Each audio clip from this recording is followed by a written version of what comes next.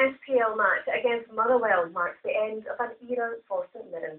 After 115 years, it will be their final league game at Love Street before the club moves to a new stadium. Our reporter Joanne Bonner has been speaking to St Mirren legends about their memories.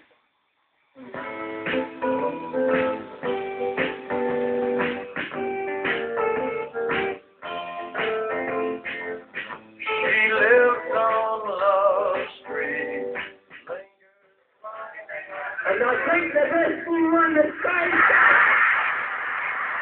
1959 and St Mirren captain Davy Lapsley brings the Scottish Cup to Paisley. As the club looks forward to a new beginning, past and present players are looking back. Tony Connell was part of the Second Division Championship winning side in 1968 as St Mirren clinched their first league title. Great camaraderie because we were winning first season and then we won the league and we got promotion and we were third in the league in January in the first division, so it was great then.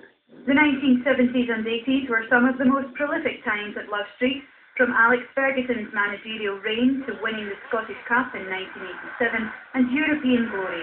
St Mirren were flying high.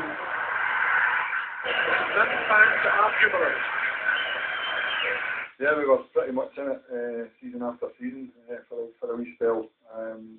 And some big clubs have come and played here, Spaniards and Etienne, Macca, who went on to win the cup winner stuff after playing us. So some big clubs and great nights. At this place, when there was 12 to 15,000 people here supporting St Mirren.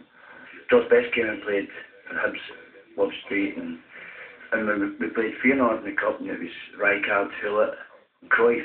We really had a good season, maybe. Of course, Alex Ferguson, the manager as well, was tremendous.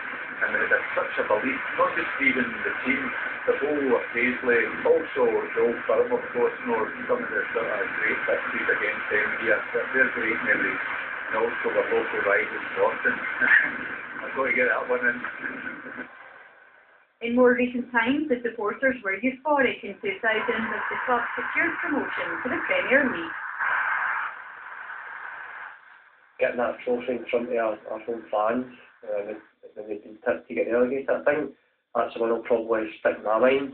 I think it came the best part of, I don't know, maybe 8 or 9 years for St Mirren to get back to the Premier League from the last time they were there. A great satisfaction. You run out there and all the fans were singing their hearts out. Tomorrow's final game is certain to be an emotional occasion as the fans pack this stadium for the final time. After 115 years of success and failure, highs and lows, it's the last chance for the Buddies to say goodbye. I think a few tears, a few tears been shed. Just the whole memory of being here. It's a big, big part of my life. I was a player here for 18 years. It's a huge part of my life, something I'll never forget, and I'm very, very proud to have been part of the club's history. It's been like a second home. So for me personally, it'll be quite sad to see this go. I've came here for the best part of 14 years. Listen, Joe, I'm really crying now. Never mind the last game, standing here and I was just imagining all the times you had here.